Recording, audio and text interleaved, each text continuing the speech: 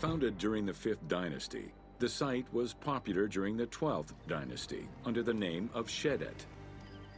During the Ptolemaic era, the metropolis was named Krocodilopolis by the Greeks, in honor of the crocodile god Sobek. During the Greco-Roman era, the Clearchs, soldiers of the Ptolemies, settled there after their military service and expanded the irrigation systems. Irrigation and water distribution tripled the arable land and turned the city into a lush and rich area. 27,000 inhabitants lived in its precinct at its height.